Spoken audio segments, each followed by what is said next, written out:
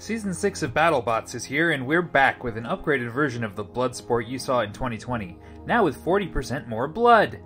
And of course a whole new set of blades to talk about. Last time we went through all the reasons that our Tribar broke against Gruff last year, and now we've got a brand new version to avenge the old one. I'm Nick, weapons engineer for Team Bloodsport, and if at first you don't succeed, try again. To recap for those who are new, last year at Battlebots, we showed up with a tri-tooth blade to try and solve some of the problems that we had in 2019. Namely, the fact that our bot was horribly unstable and even flung itself out of the arena one time. Explaining this effect can and will be its own separate video eventually, but it turns out that a long, narrow bar will want to tumble in all kinds of strange ways after a hit, while a triangle spinner like Son of Waiachi will stay level, because physics.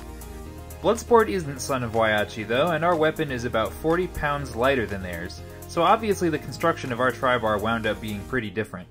We had good luck with our solid 3/4 inch S7 tool steel bar in 2019, so we gave it another go in 2020.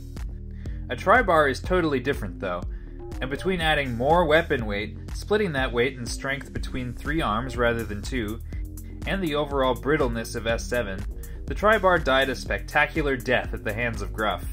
So what did we change for the new version? Well, the most important change is that instead of using S7 tool steel, we switched to AR500, which is a tougher steel alloy that they use to make dump trucks and shooting targets.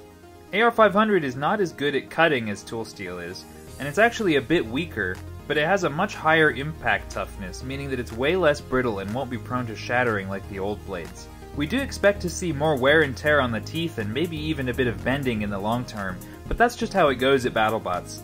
Nothing lasts forever, but as long as we can finish the fight, the part did its job. Of course, we can also try to minimize the bending by changing the design. To make Try Again stronger, we put a bunch of holes in the middle. Now actually what this does is take the material from the middle of the base of each arm, where there's almost no stress during a hit, and move it out to widen the base of the arm and strengthen everything in that area. The arms are also a bit shorter, with the new Tribar being only 42 inches in diameter instead of 46. These two changes make the bending stresses a lot lower, and makes Try Again a lot stronger at the point where the old Tribar broke. Now that we have a design and a material choice, the weapon actually has to get made. This is where one of our new sponsors comes in for this year, Tell Steel. Tell Steel is a steel service center serving much of Southern California with a huge variety of different steel and aluminum options. Tell also has a wide array of different tools and machines to handle the fabrication needs of their customers, ranging all the way from bandsaws to water jet and plasma cutters. They had exactly what we needed and made up the new Tribar for us to exacting specifications, along with another new bar and all the weapons for retrograde. Huge thanks to them for all their help this season. Check them out at tellsteel.com. And with that, Try Again is ready to go for Season 6. What do you think will happen when we hit Whiplash with it? Make sure to watch tonight at 8 p.m. on Discovery to find out.